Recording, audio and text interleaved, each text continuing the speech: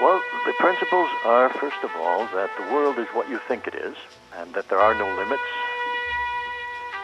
Energy flows where attention goes. Now is the moment of power. To love is to be happy with. All power comes from within. Your experience of the world is always going to be determined by your beliefs and your expectations and your ideas and fears and desires. It's all going to be filtered through that. So it doesn't matter if there's an external world. Your personal experience is determined by what you think is going on.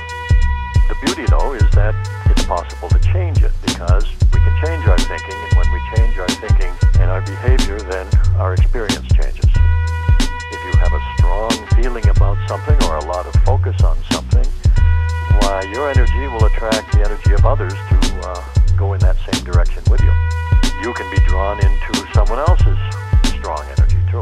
Well, if someone else has let's say a lot of charisma or a high focus, and you happen to resonate with that, well, you can be drawn along in the same direction that they are. There is nothing else except now. We only have memories of the past and expectations of the future. Here's the only reality, what we're experiencing in this moment. The benefit there is that we're not burdened by things that happened in the past. We're burdened by our own interpretations and our memories of them. Those memories exist in the present, so we can change our relationship with those memories and be free from the effects. You cannot be burned by yesterday's sun, and you cannot get wet from tomorrow's rain. Those things don't affect you right now, but the memory does, and you're reacting to the memory, not the experience anymore. So you can change your relationship by changing your mind, changing your physical behavior in relation to that memory, changing your feelings.